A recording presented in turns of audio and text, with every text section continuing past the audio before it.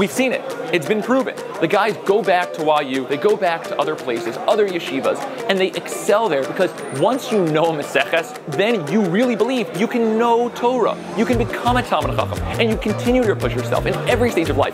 When you're a balabas, when you're out working, you are the person that's making sure to give a chabura, to know deeply, to push themselves at all stages. My name is Chezky Glatt, and I had the privilege of teaching in Yeshivat Torat Shraga for now 7 years. I've been in charge of the stronger, more Gemara-intensive track, the Masmidim track as we refer to it, in the Shana Bet program. Come learn a little. Come see what we do.